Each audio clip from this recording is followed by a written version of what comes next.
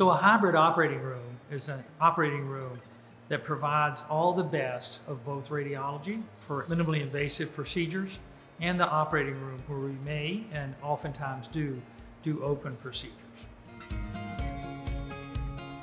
This allows us to give the patients of Wake County the very latest and very best in technology. The better that you can visualize the anatomy, the better that you can visualize arteriography, the better you can visualize the stents and or valves, etc., that you're doing in someone, the more safe it is and the more effective it is for the patient.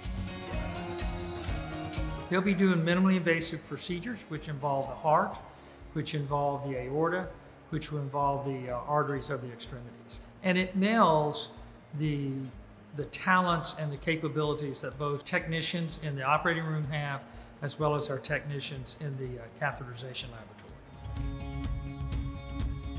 This is a very important extension of the value partnership with Siemen. This is the first pheno in North Carolina, which allows us to have flexibility. It provides the very best in imaging for our pictures. It expands our capabilities to a level we've never known in WakeMed. As with any new technology, you have to learn how to use it to get the highest benefit from it. Matter of fact, you can't come into this hybrid operating room unless you've done additional training. That's both for our surgeons, it's for our technicians, it's for our nurses. We are proud of the capabilities that WakeMed employees have, but we think this is one of the unique capabilities a WakeMed employee will have that employees of other health systems will not.